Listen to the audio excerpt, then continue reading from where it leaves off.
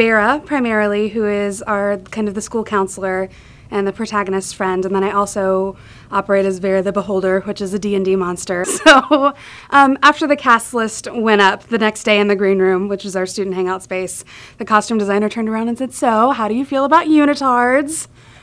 Sure, let's go for it. On just like a purely plot level, it's about this sister whose family has died in a car crash, and she finds out her younger sister has written a D&D module and kind of plays through it as a way to get to know her sister and get to know her friends and her world.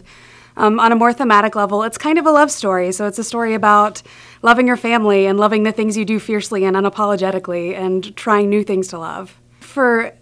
everybody, but especially college students, it's a time where you're figuring out who you are and you're figuring out whether or not who you are is an okay person to be. And I think it's a show that says yes, absolutely, and it's okay to grow, and it's okay to love people who are different than you are, which I think is always especially an important story. But I think especially right now, where we're in a cultural moment that sometimes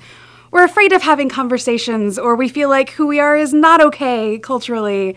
it's an especially important story to be able to go and laugh with people and cry with people and be reminded that the people around you have the same kind of struggles you do.